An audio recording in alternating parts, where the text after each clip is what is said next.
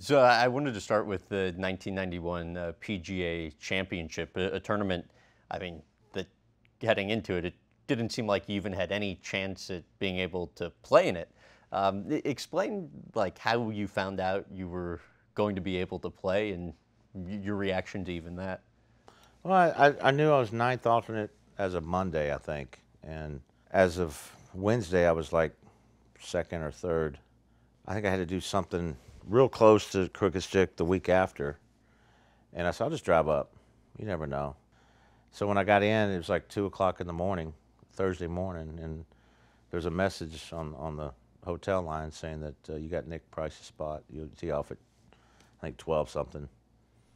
Congratulations. Welcome to the 1991 Crooked Stick PGA Championship. And this is 91, in the very early stages of starting your career. To have the opportunity to play in this is a really big deal. As you started having success in the tournament, tell about the note that you get from your childhood idol and the most accomplished golfer of all time, Jack Nicklaus. Yeah, I think it was Sunday morning. I go to my locker and there's a note on there, go get him, from Jack Nicklaus. When did it dawn on you that you might really have a chance here? I don't know. It just, that week was such a blur. I didn't get a practice round in, of course, and Squeaky helped me an awful lot. You know, the good thing about me going into the PGA that year is I'd already secured my card for next year. That was the goal. And went in there and just played the golf course and just had a blast playing it. How'd the crowd reaction change over the course of the weekend? Thursday, it was, there was a few people, not many. But it got a little bigger Friday. Then Saturday, it got really, really big. And then after I went to the preseason Colts game, you know, at Mr. Irsay Stadium there, watched the Colts play the Rams, I think it was. I had no idea they were going to introduce me on the 50-yard line. I felt like I'd won the golf tournament already. People went nuts. And then Sunday was just like, 60, 80,000 people out there just going nuts. It was great. It was awesome. After winning, how did your life almost change overnight? It was different. It didn't dawn on me until I went out just to play a practice round or the Pro-Am. Really? Yeah. It was, What do you mean it didn't dawn on you? well, I knew I'd won the tournament, but, You won a major. but you still are in that mentality of going, okay, I got to go the next week, and I got to go here, do this outing tomorrow, do this and that. But when I got to Colorado, that's when it dawned on me, because every tournament that I've played up to the PGA in my career that year, I might have signed a few autographs, or some people might have seen me hit the driver, but nobody really watched John Daly play golf that year, not a lot. And Colorado is when I realized that, wow, I mean, it was crazy. It was absolutely crazy. There was 4,000 people sitting in front of the clubhouse and on the driving range, For you. just waiting for me to get in, and trust me, I was not used to. How do you immediately deal with something like that? Well, I kind of liked it at first, and I still do. I mean, but the security was great, but it took a little bit to get used to. It really did, and it's a great feeling to know that many people are rooting for you. But that week was interesting. The 95 British Open, you've said those 4 days are the best were the best 4 days of your life. Why? Just, I'm not a big traditionalist of golf, but I do respect the value of the game to where I know it started there in St. Andrews, and to me, it's the home of golf, and to win on that. And as growing up, you hear Nicklaus would always say, if you win at St. Andrews, your career's complete. You hear all these guys talk about the British Open, St. Andrews. No disrespect to all the other courses or anything, but you win it at St. Andrews, you've pretty much accomplished one hell of a career. Describe what it's like on that 18th hole when you're in the final group. The marshal drops the rope and the crowd is marching up behind you as you're approaching the green. It's awesome. It's two things. You have a chance to win the golf tournament, and you're in the last group.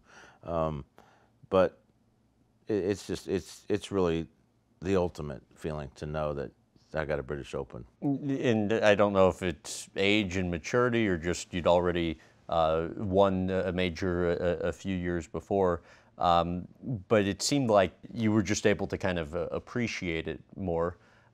Describe the feeling of what it's like winning that tournament. To me, I think the British Open is probably the hardest one to win.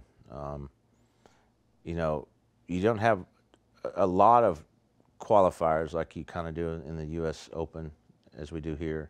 So I think the two hardest tournaments on tour to win is the British and our Players Championship, because to me it's when the whole, you know, every best player in the world's playing. And so I rank that one very, very, very, very high, probably the hardest one to win. What would you say has been the most satisfying moment from your career to date? I think winning 2 majors is great, but not playing really good for the last 7 years has been tough. Having my children with me, knowing that they're safe and they're good, is the most satisfying moment right now in my life. How about the best conversation you've ever had with the president? President Clinton was just starting to play golf, and when he was a governor, I played with him one time. But you know, it's like quick draw president with the golf ball. It's like every time he'd hit one, he wouldn't even look at it; he'd already throw another ball down. What? Yeah, I mean, it was like, I'm going, Bill. You know, you gonna play any of these, or what are you doing, man? I mean, he just, even if he hit a good shot, he'd throw another one down. Why? Yeah, he just mulligan.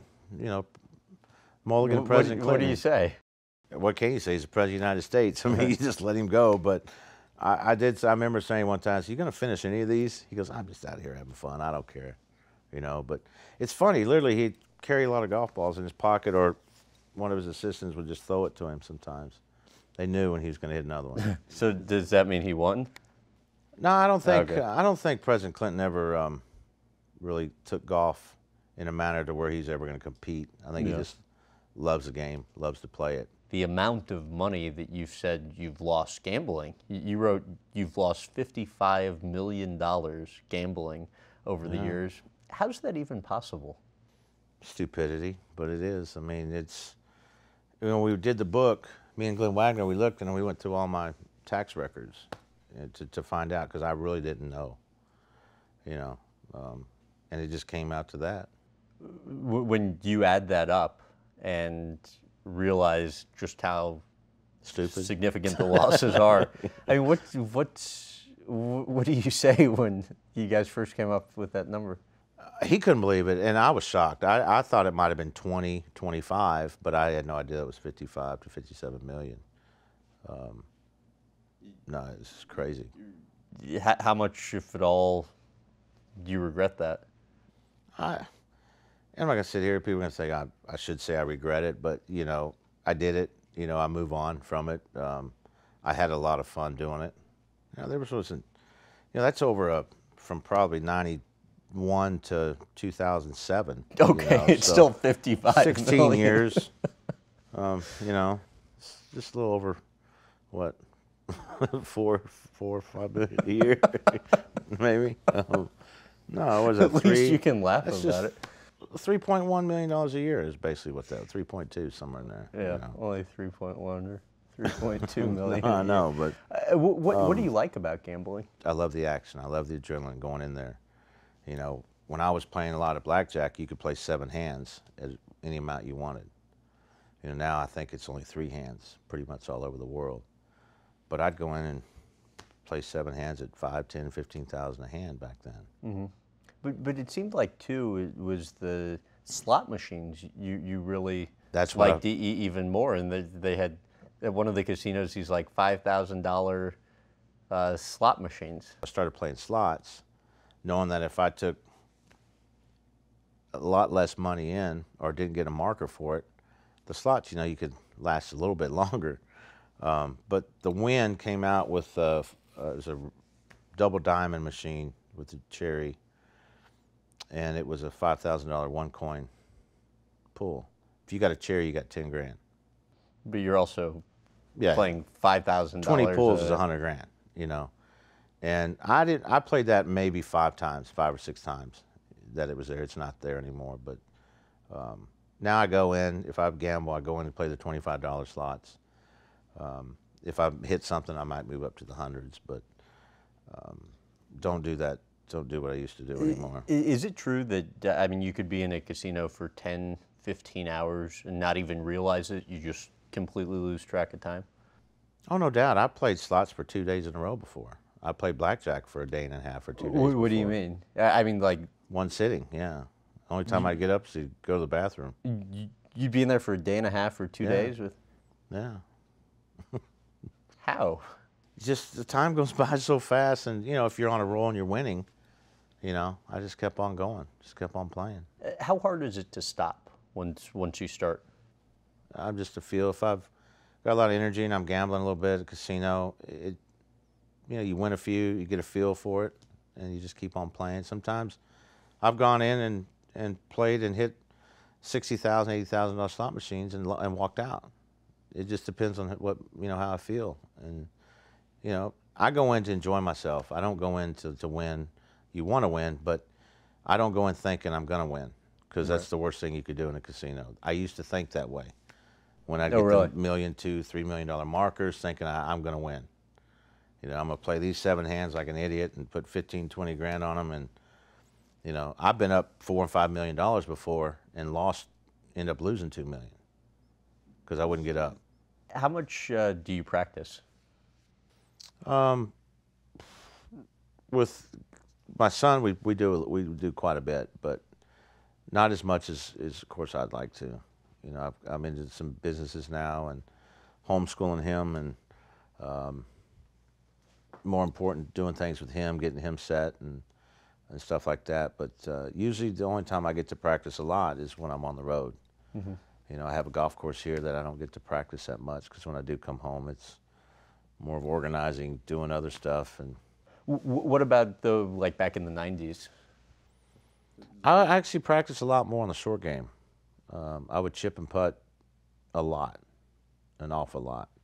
But I've never been a ball beater. I'm not a guy that'll stand on the range for a long, long time, although I have a few times when I'm just hitting it really, really bad. But I'm more of a guy that likes to go out on the golf course, drop the shag bag down, hit on a hole in practice, and then hit the second shot in, and just work a hole or work 2 or 3 holes to practice. But a driving range to me is just wide open. I lose my interest real quick. Well, and the reason I ask is because you said before that, I mean, practice actually makes you worse. Does, hitting balls, yeah, no Really? doubt. Yeah, no doubt. I mean, I don't know who said this one time, but they went on the range one time and hit 12 perfect shots. And it might have been Nicholas. Went straight to the tee. Practicing to me is if you can hit. Now, a good practice session would be 10 balls with each club. If I hit them really good and I feel good with it, okay, I'm done for the day. If I'm not hitting it so good, then I might hit 20 balls, 20 extra balls with that club and figure it out. But you're not going to see me hit 500 to 1,000 balls on a range, but you might see me hit 200 or 300 wedge shots into a green or something like that. To me, inside of 100 yards is where the game is. But no, hitting a ton of balls has never really helped me. Do you think on the range. Do you think you practiced enough? Kind of when you were in your prime. No, I don't think I did. No, I think a lot of times when I would come home, I'd just leave the clubs if I flew, or I'd just leave them in the bus, or I'd leave them in my carry bag if I ever, was on a trip flying or something. And that, a lot of guys did that. A lot of guys would just put them up when they came home, just to get away from it. You think you made the most of your golfing talent? No, not in the 90s.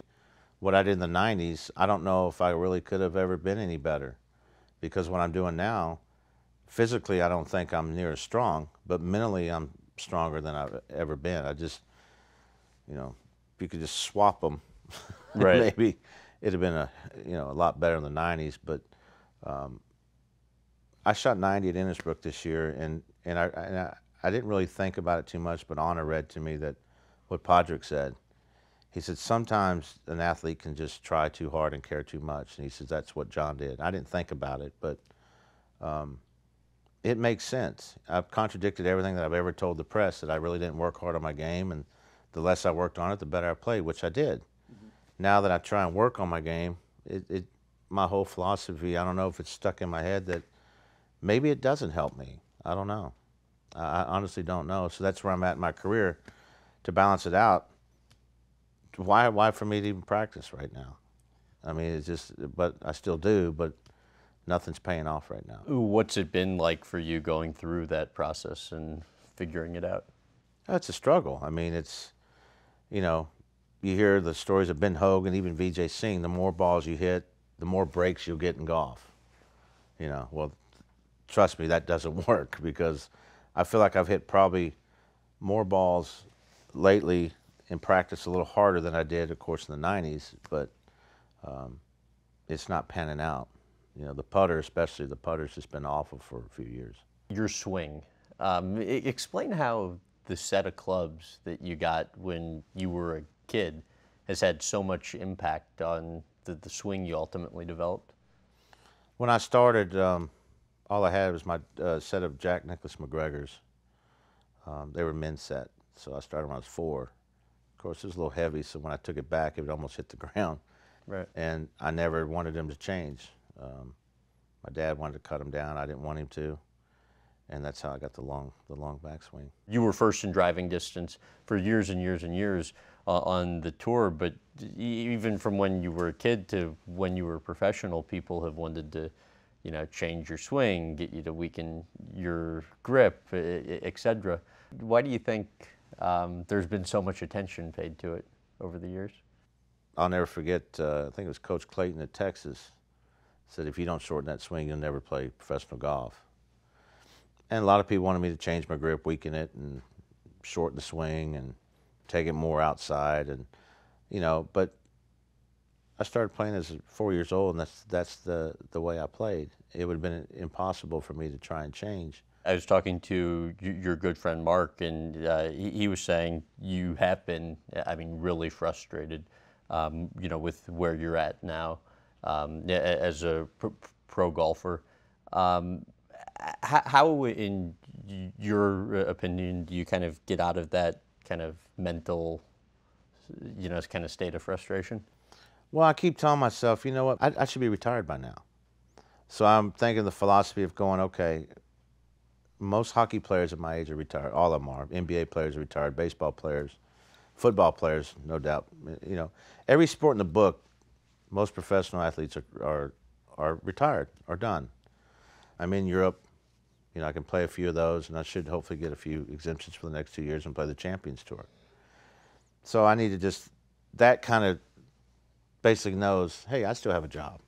Right. You know, I still have a life. I have wonderful sponsors in Loudmouth and nunchuck irons, shafts, and a lot of other stuff, business things that I'm doing. And, you know, it's because of golf that I could still do this. And I have to look at it that way.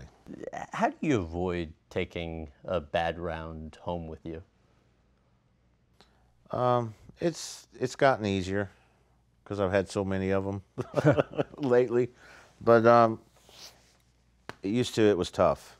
It was very, very tough for me to play bad. Feel like I let people down, let myself down, especially when I kind of gave the I don't care attitude. You know, not thinking of what it could do to people who are watching and stuff. I don't do that anymore. At least I haven't in a long time. I'm not going to say I never will. It's golf. It's crazy. I don't know if it's gotten easier because I just haven't played great, or if I'm just maybe a little more mature and think about, okay, what do I need to work on to get better? When you would have a bad round, you're on the road, you'd come back and you would just destroy the hotel room. What was it about that I don't know if it helped?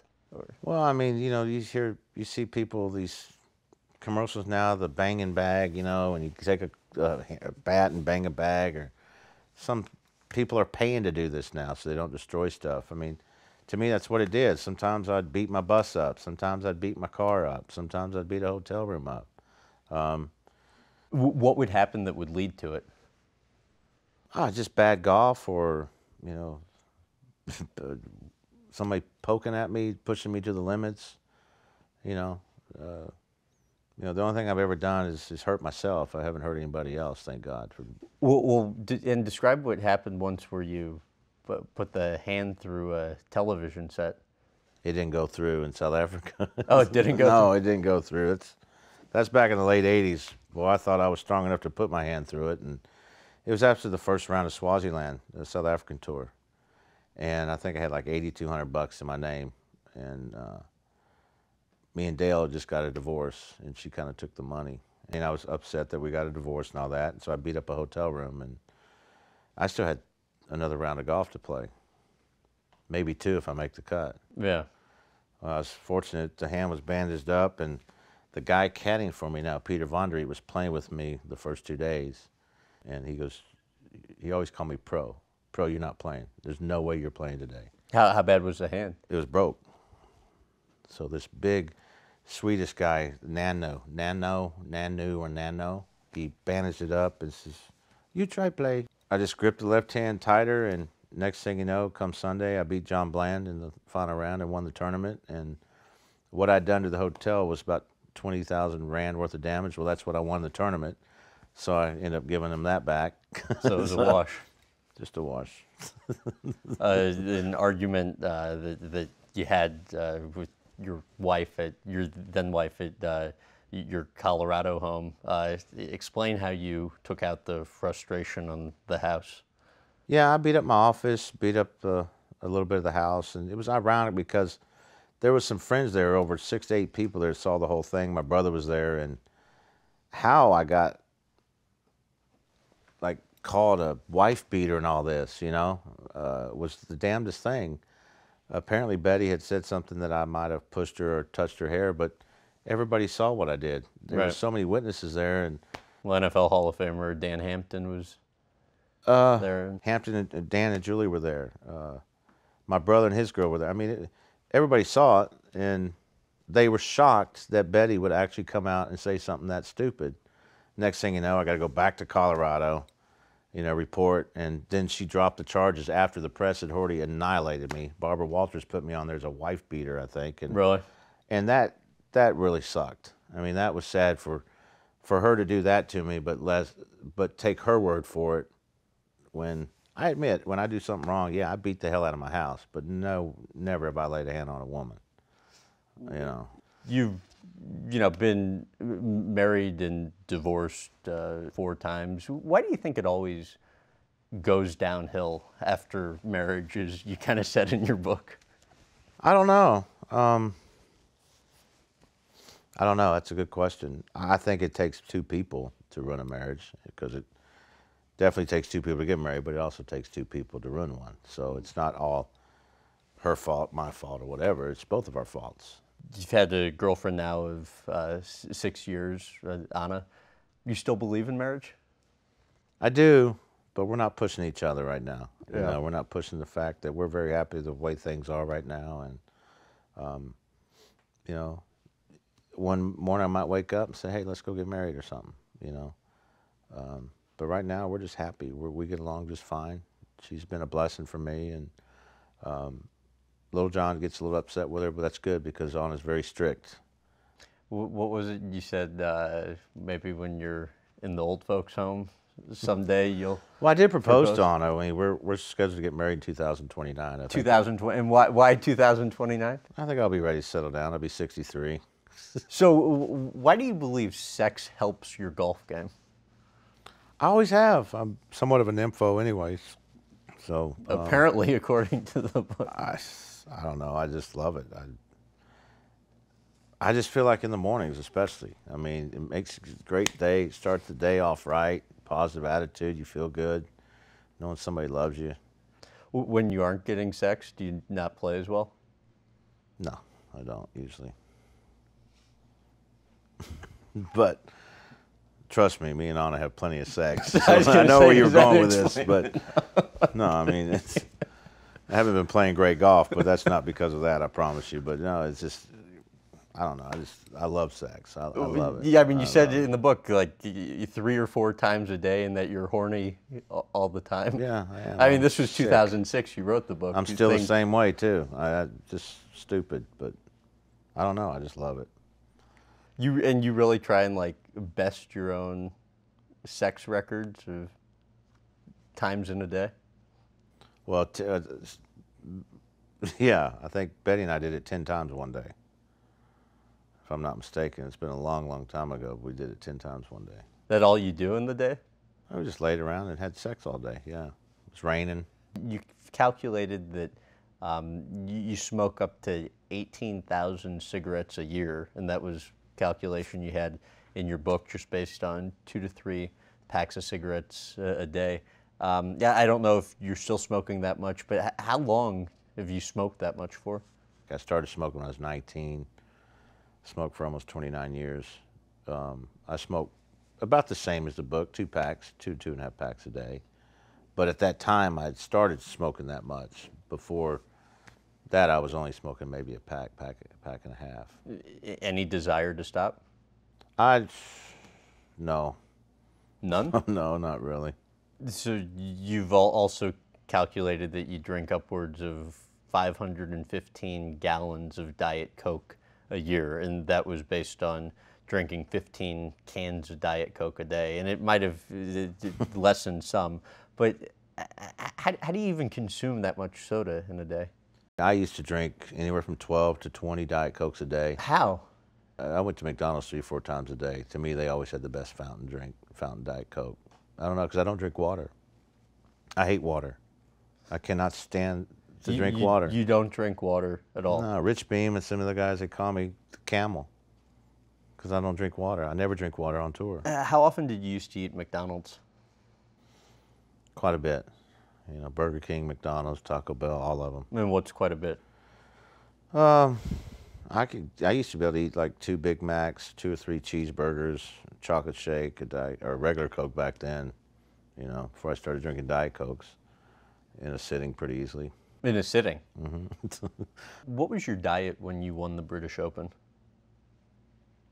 I don't think it was that bad. I think when I won the British, I was only like What do you mean? 225. I thought you were eating like I was the eating whole British M&Ms. Open. You were downing like multiple packs of M&Ms, M&Ms and yeah. chocolate What's wrong with cookies that? and chocolate muffins and. Oh yeah, what's wrong with that? But I only weighed like 225 when I won the British. But see, I wasn't drinking, you know, and I was really struggling with it back then when I wasn't drinking. Because your body was craving Craving the sugar. sugar that you Yeah. had been getting from alcohol. So Alcohol, yeah. what were you doing to replace that? I was M&Ms, peanut M&Ms, loved them. How much? Probably 4 to 6 of those the packs a day. Or if it was ice cream, I still loved to eat chocolate ice cream. How did your college coach, who's now Phil Mickelson's agent, change your diet?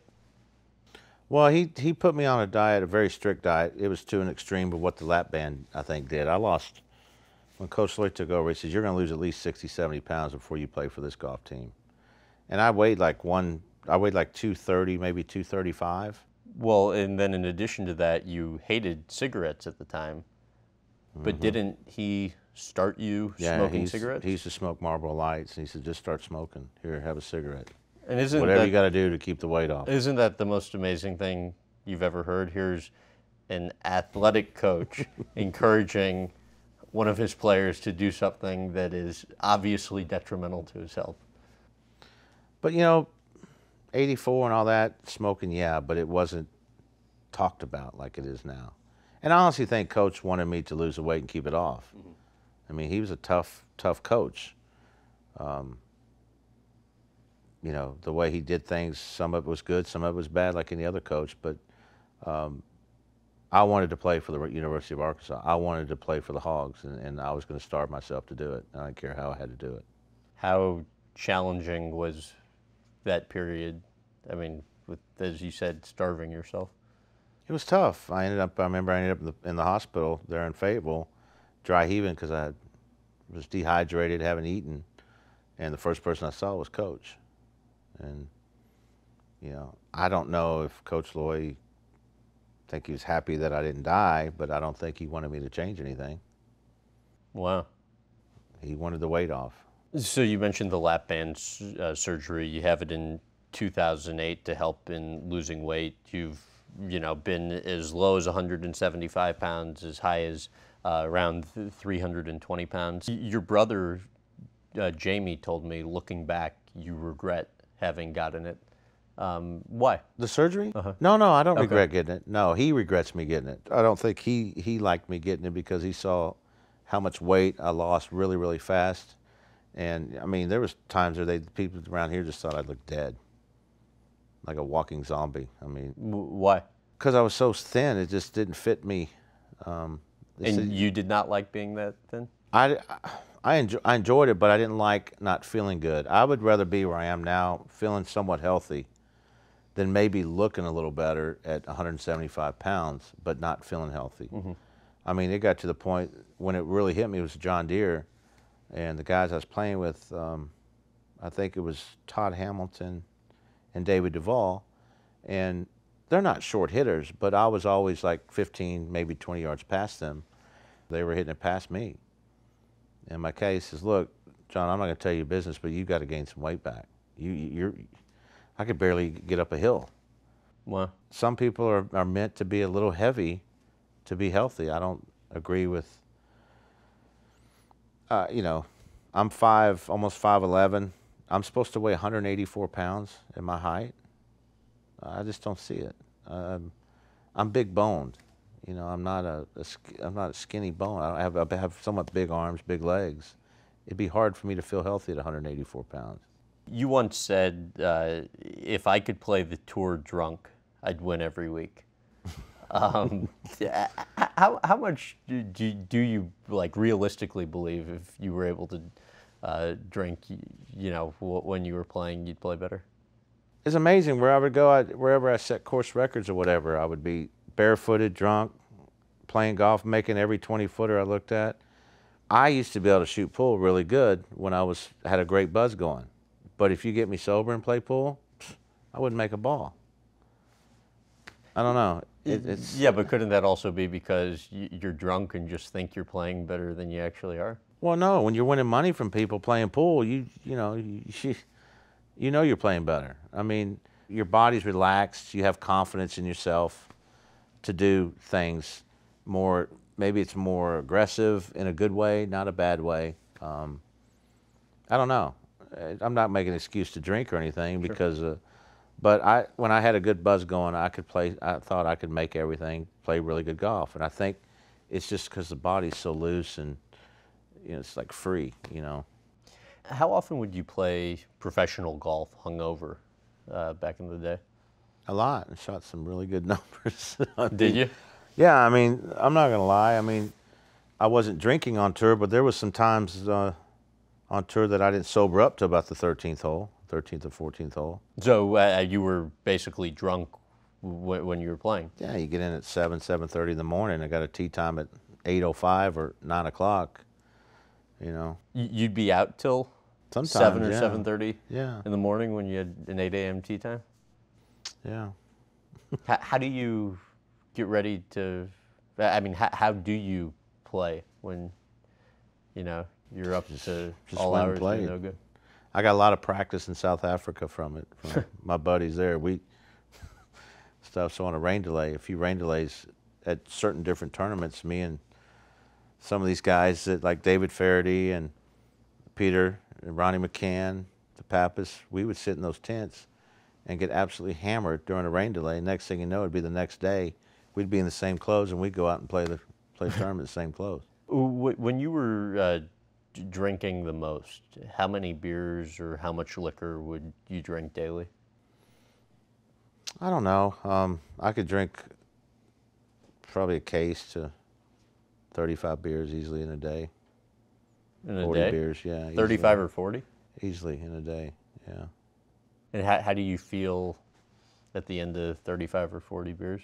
Still start drinking some whiskey or something. I don't know. It just, Really? yeah. It just, Wouldn't even faze you? no. It's, I don't know. You got to ask everybody around here or everybody around me. I don't know. I was Pat Perez,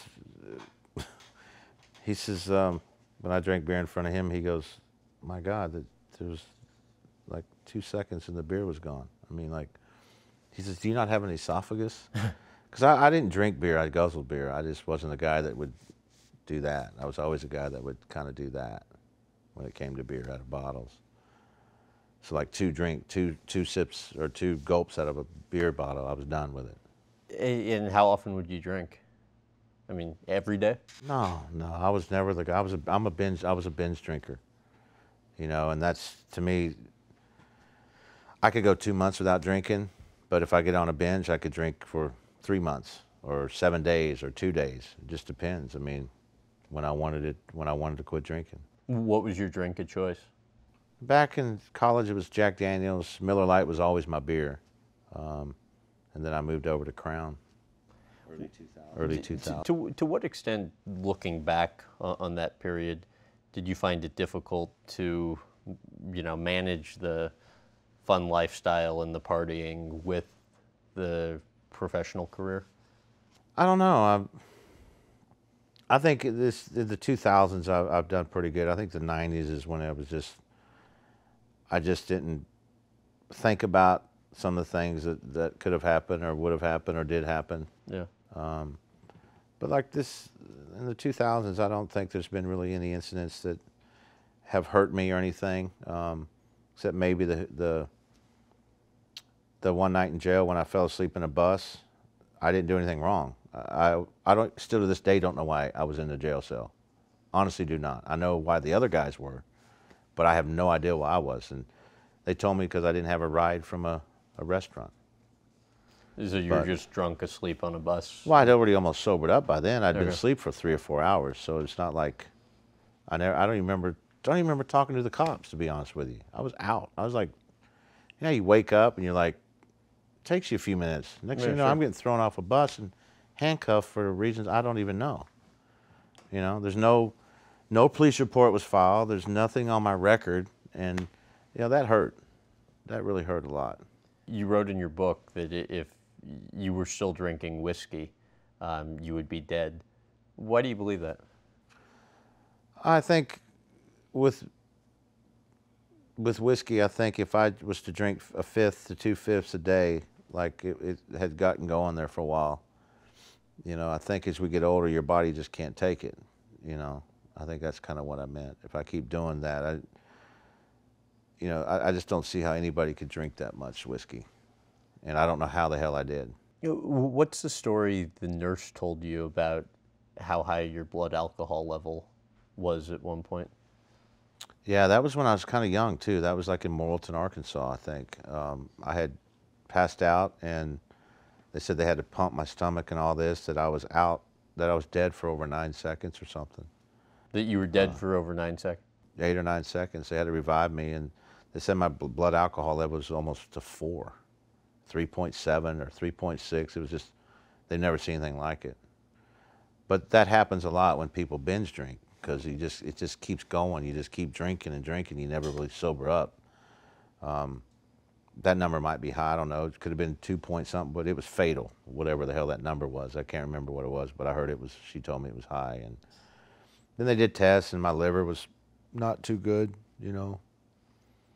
from drinking so much. You previously spent time in rehab. Looking back, what do you think you learned from those experiences? I think if somebody wants to quit drinking, and there's so many different ways you do it, just do it the way that makes you quit drinking. Like you asked me the question if I want to quit smoking. Well, It doesn't matter if other people want you to quit smoking or other people want you to quit drinking. It takes you to do it. And I'm not going to sit here and say that I'm never going to drink again. I think I've had 1 Crown and Diet Coke in 6 years.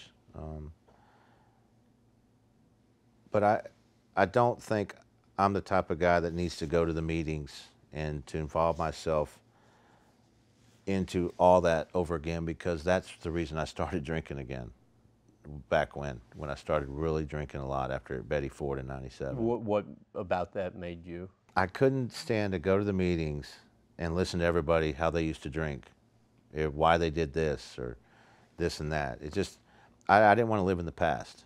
And I know I went to a lot of different meetings. I know I should maybe kept going and going and going to them, but I just gave up on the meetings. But there's nothing wrong with that. Nobody says you have to go to the meetings. Nobody says that's the 100% cure either.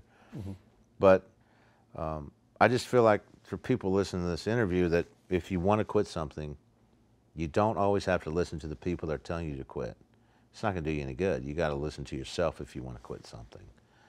That's called the first step, basically. You know, you admit that you have a problem.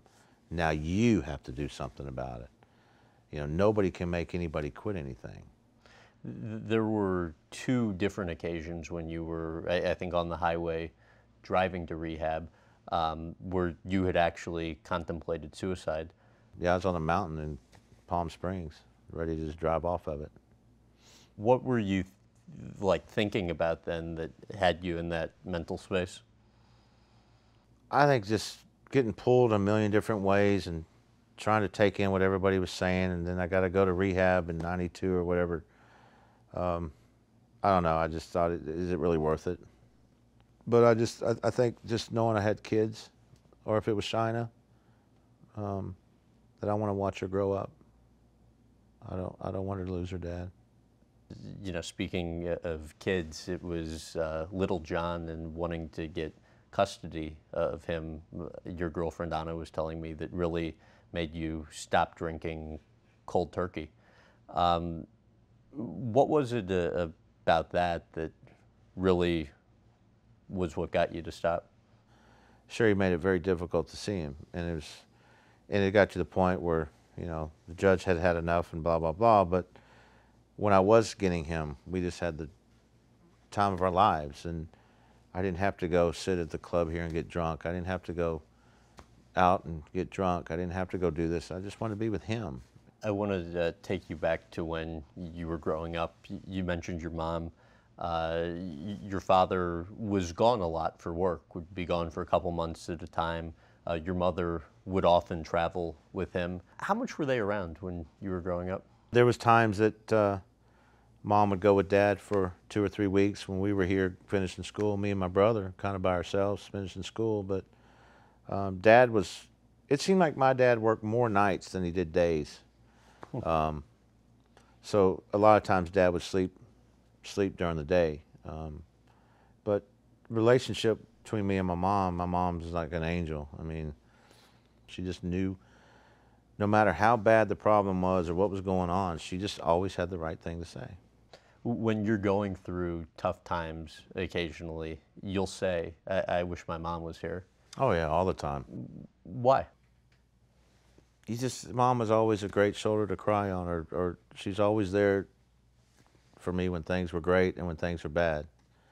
And I think I look at my mom as being just an unbelievable woman to put up with the things that my dad did. But then I look at, you know, my life, that when things were bad with all my wives, they just were gone. When things were great, man, they were just right there by your side. But when things were bad, gone. The wives were gone. Yeah, that's why Anna's been so special, because honestly in my career it's been horrible. Now I've had a few good tournaments, but Anna stuck right there with me no matter what. How do you view your dad? Tough love. Very, very tough love, or even if it is love. I don't know what it was, to be honest with you, or what it is. Why do you wonder if it's love? I don't know. Dad's just different. You know, he's in his 80s now. I don't talk to him that much. As a kid, and I think Jamie may have tested this too, he just hit us a lot for no reason. Beat us up for no reason, spanked us for no reason. Plenty of times he spanked us, we needed to be spanked, but a lot of them I didn't understand why. And I tried to deal with it for a long time, and then right before Mom had passed away, he'd put a gun in my eye and almost killed me, and I just kind of put him out of my life since then. Explain what happened in that situation. Well, it was July 4th weekend. Me and Sherry we actually gone to the bus because we had so many people here to lay down and go to sleep. And next thing you know, Dad's following, I think her name was Kelly, following her on the bus and grabbing at her and stuff. And Kelly was like paranoid and saying, I said, Dad, get off the bus, go home, you're drunk, please leave her alone, blah, blah, blah. Well, next thing you know, he didn't want to leave, so I got my brother and we walked him back, and I said, Dad, just lay down and go to sleep, please, just. And Shauna was there, and I didn't know she was there until actually, I guess when I had turned around and saw Dad, he had put the gun in my eye. Who are you? Get the hell out of my house, blah, blah, blah. My poor daughter saw it all, and my brother just grabbed the gun from he pushed the gun away, and I thought Jamie had killed him because he shoved his head through the wall. And when he grabbed the gun, then shoved his head through the wall, and he shot the gun off. And then I think my dad realized, whoa, what the hell happened? But he could have shot me. What was the conversation like with him the day after the incident? Or when you guys first spoke about it? I don't even think I talked to Dad for quite a while. I know I went over and talked to Mom. Mom was going to divorce him and all this and that. I said, I didn't talk to Dad for a long, long time. I didn't.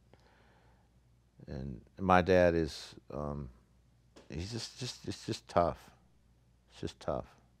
I was talking to your girlfriend, Anna, and she says that she believes deep down you really would like to see that relationship repaired.